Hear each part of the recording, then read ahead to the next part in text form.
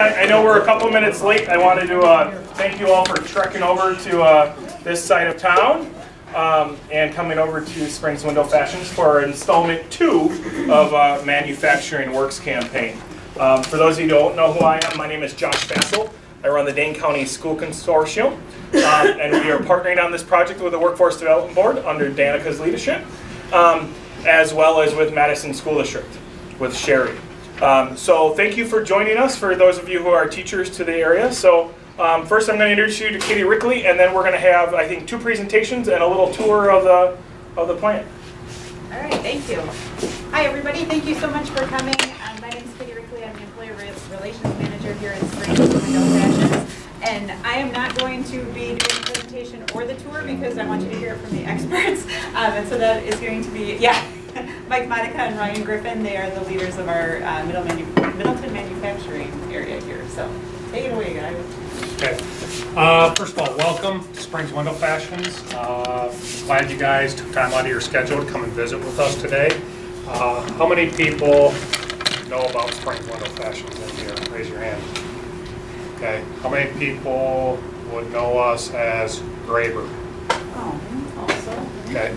So that's the thing is, I think as we talk about getting out in the community, I think we've been here actually in the Middleton area in Dane County, obviously for quite a few years. I think if you go back though, when you talk to a lot of people, many people will remember us as basically Graber instead of Springs Window Fashions. And I think even today, we do fly a little bit under the radar within the Madison area, Dane County. In that, I think as we start talking about our business a little bit, people are a little bit surprised kind of who we are, how actually large we are. Maybe not necessarily specific in this site, although we do have a pretty decent sized presence here, but really the size of the company that we are really across North America. So company-wise, you know, we talked about our tagline here. We'll mention this as we kind of go through this presentation. If I get long-winded, just somebody cut me out and tell me to minimize it and I'll do it. But we talked about best experience. For those of you that drove in today, you probably saw it on our sign out front. Best experience really, if you want me to stand still, well, sorry, I didn't know I was being taped. Usually for safety meetings, I'll actually walk around a little bit. But best experience, really what that means is anybody that comes into contact with our company. So it starts with our associates. We basically believe in providing the best experience for our associates, basically being a great place to work, you know, in addition to being a good employer for them, you know, having, you know, decent wages, decent benefits, but then being a good place to work. So being a good place to work is different from being a good employer, and that being a good place to work is, okay, so do you have fulfilling work? Is it a safe environment? Do we have processes set up so you don't come in and you feel like, you know, you're set up for failure every day?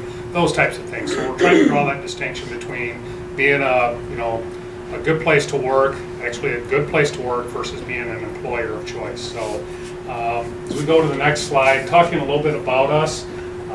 Again, some of this is marketing material, so if I flub it up, I'm operations, not marketing. So if I don't sell it the right way, you'll have to excuse me. But really, we've been around quite a long time. I think as a company, I think we're probably going on 80+ years in Middleton. So really what we primarily do for products is we make custom window treatments. That's really kind of what we hang our hat on. So as you look around in the room that you're in right now, you can kind of tell this isn't really our best idea of a training room, but we've kind of grown so much over the last couple of years. This is really kind of the only place where we can bring people in from the outside to actually train on our products, because our old training room we actually had to create and convert to office space. So you'll see some of the products up on some of the different boards that we have here, different shutters that we have, sliding panels, again, custom made, specific for that particular window opening. We do different, you know, blinds, vertical blinds, say for patio windows and doors. Horizontal wood blinds, pleated shades, different things like that, kind of throughout North America. And we sell under a variety of different brand names. You can see here, Mecco is primarily for the commercial, so like major office buildings, hotels, hospitality, restaurants, major jobs, apartment buildings, skyscrapers, different things like that. Sunsetter is another brand that we have in our portfolio that we sell. Typically, if you are up, is this group, I think I heard all kind of teachers. So if you're upgrading papers at 1 o'clock in the morning, you see a commercial come on for Sunsetter awnings, that's us. That's our company. It's one of the companies that we actually own. So those awnings that basically will come out from your house and basically kind of retract in and out, we do that. And then basically kind of our, what we call our core brand name, Valley Engraving. And we also sell quite a bit under private label accounts.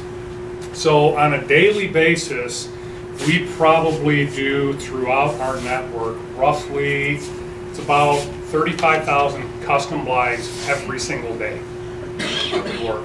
That's 35 with 3 zeros behind it. So it's roughly around 6.5, 7 million custom blinds every single year. And when I say custom, they are custom in the fact that if you have a window opening that is that wide by that tall, and you want it in this color of blue, that's what we do. If you want a window to make 3 shades, cover those 3 windows, 3 separate shades for each of those windows, you want it in that color of white, that's what we do. 35,000 of those every single day throughout our network, okay? So, again, that's a little bit of a tagline here, I won't go into it. You know, our mission is to be the leading provider of fashionable and functional, high-quality window treatments that represent value to our customers. We set the standard for total quality and superior products through fashion leadership.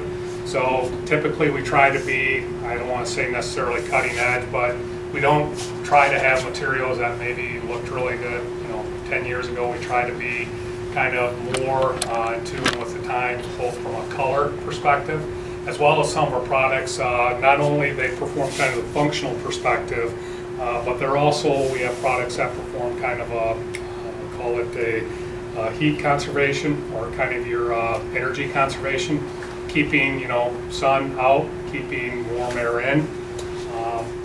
So the next slide, again, where are we located? We have roughly about 15 locations throughout North America.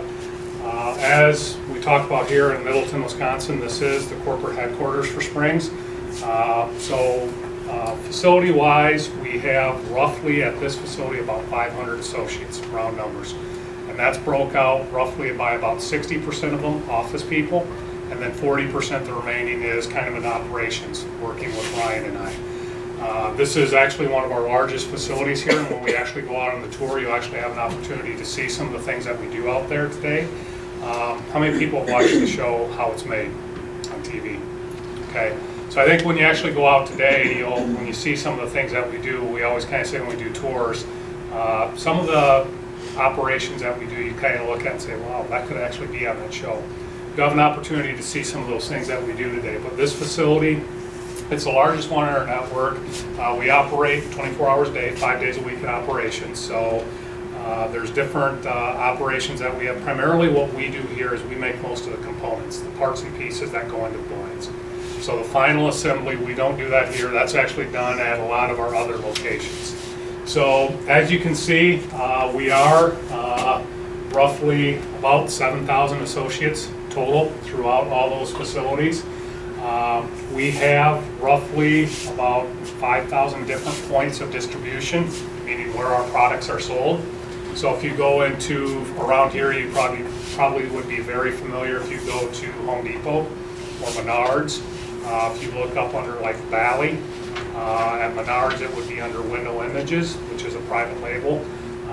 We also sell a lot through different designers and decorators. So maybe, you know, if you go to Home Depot or Menards, you probably have an idea of, okay, that's what I want. I know exactly what I want, and I'm gonna do it yourself, right? Designers and decorators, we sell to them as well. The people that kind of go through that channel, those are people we call them DIF, and do it for me instead of do it yourself. So variety of methods of distribution for products. And then kind of from the standpoint of in the community, we are involved in a lot of the communities that we participate in. And you can see here that through the years we've donated roughly over $1 million to different charities. Locally here, we've actually, I believe, the Middleton facility has helped build, I want to say it's like 4 or 5 Habitat for Humanity homes with our associates here. I want to say it was going back 2 years ago. We actually did a pre-build out in our parking lot. So instead of us kind of going to a job site and getting in each other's way and pounding nails on each other's feet, they brought in all the equipment and we basically set up the walls, did all the framing and everything like that, and then they just ended up taking it away. So it was just basically shifts of people. We ran in and we were able to build frames. I think it was for 3 or 4 homes that they took out of here. So next slide, talking a little bit about our culture. You know, as from an operations perspective, the culture that we talked about at a high level, we talked about wellness, again, having healthy employees, and it also starts with our safety. So when we start kind of each day, each shift around here, Ryan and I will go out onto the floor and talk to our associates. Typically what we're talking about is safety, quality, and then we get into things like delivery and productivity. Really the first thing we always start out every day is around safety. Kids are actually involved with those, so it's not, you know, just top down. We actually try to believe as part of our best experience is getting our associates involved. So if there is an issue, they're part of the solution with us on that. And then, you know, part of it is also recognizing, you know, achievements and celebrating successes. We talked about the Habitat homes that we did. And then another thing that is also kind of throughout, I'll call it part of our DNA here, is kind of our, I guess I would call it our commitment to the environment. You'll see that as you walk through the facility today, there's several different areas where the amount of recycling that we do. So if we bring in, you'll see any type of operations or manufacturing, whenever you get product in, and probably see this in your house, especially this time of year when you get in a bunch of boxes from Amazon, what do you do with all those boxes, right? Well, businesses are no different. They generate a lot of waste. So we get in a lot of boxes, we recycle all that. We also, with a lot of our processes, we also use quite a bit of water to help cool a lot of our plastic molds, etc. We have an in-house closed loop cooling system. So basically we're not bringing in a ton of new water, we're just recycling the old water coming in and using that. So there's a lot of different things like that we do in this facility. And not just at this facility, it's at other facilities as well. We have a facility out in Grayling, Michigan. So these wood blinds here, the frames on these wood blinds, all of these parts, that's real wood. We actually, where that actually started coming into our Grayling facility was from a tree that was harvested up in, you know, northern Michigan, northern Wisconsin, Minnesota. That raw lumber is basically brought into our facility, and we basically will make those louvers. And then when they make them and shape them, let's say anytime you ever cut anything, right, with wood, what do you generate? Sawdust? What do you do with sawdust after you generate it? In a lot of cases, it probably goes in the garbage, right? In our Grayling facility, we take the sawdust we generate. First of all, we use it to heat our kilns, to actually dry the wood, and that actually is what heats our building. They haven't had to pay, and they're in Grayling, Michigan, very close to the Upper Peninsula of Michigan. I don't think they've had a heating bill, probably, I don't, as long as I've been here, and I've been here quite a few years, they've never had a heating bill. Okay, I better get Ryan up here then as well. So here's our brands real quick. You can see all the different brands that we have. You know, I won't go through all the detail. We kind of talked about some of them before. And then talking a little bit about, next slide. Again, more things that we do for our associates, not only our associates, but also out in the community. We've done different, you know, adopt a family. We recognize safety kind of, again, throughout the year, kind of coursing throughout the year. Next slide. So I'll let Ryan kind of talk. We've talked a little bit about some of the different positions here. I think what you're probably most curious about is, okay, positions come in, where can people go, what do they do? Yep. Thanks, Mike. So as Mike said, we are 24/5, so we run Sunday night through Friday night. We offer shifts, first, second, or third. We've got openings on all of those shifts. We are flexible in working with people. We've got a couple of people right now that have had to adjust their schedule or change from one shift to another based on going back for further schooling. We always try to work with associates as much as we can on that. Some of the entry-level type positions we have, and we'll give a tour in a few minutes here, but assembly is a basic in-feeder to us, so it's exactly what it sounds like. You're using your hands a lot, sitting down assembling componentry that we make and then ship out. We've got entry-level positions in our pleating area, in our injection molding area, and then our warehouse as well. And we do provide training in all of those areas on all of those jobs for people that come in, because we don't expect people to have the experience. Oh, and then summer work, we also have had success with that. You know, sometimes it's college kids just looking for something when they're back home for the school year, or you know, high school kids once they reach 18, I believe it is, can come in and work during the summer here. So again, it's a way to pick up 30, 40 hours, making better money than you make at McDonald's, and you're not doing fast food. Not that I have anything against McDonald's. And then from there, there's a lot of advancement opportunities. So you come in and you start at one of those positions. You can then work your way up to a higher level machine operator, troubleshooters. We've got a full tool room and maintenance department here, and then also into our team leaders, which are our supervisors on the shop floor, and then also into the office. So ATO modeling, which is computer work, IT again, computer work, and then all kinds of different opportunities here, because as Mike said, this is our corporate headquarters. So then just some real life examples. We had someone come in, machine operator, went to school for maintenance, went into our maintenance department, and then from there, maintenance technician. Machine operator 3, which is a higher level, became what we call one of our trainers or quality people in the department, and then went into product configuration in the office. Another individual, again, started off as a machine operator, team coordinator, team leader, that supervisor type of position we talked about, and is now working custom modeling in the office. And then another one, Susie, started off as an assembler operator, became a machine operator, became a trainer, went into quality for a short period, and she's one of my team leaders, or again, supervisors out on the floor today. So just because someone comes in at one level doesn't mean they're going to stay there long term. We also tell people there's always openings on the board. If you need to change shifts or change departments, you know, there's opportunities, and we always try to promote from within first.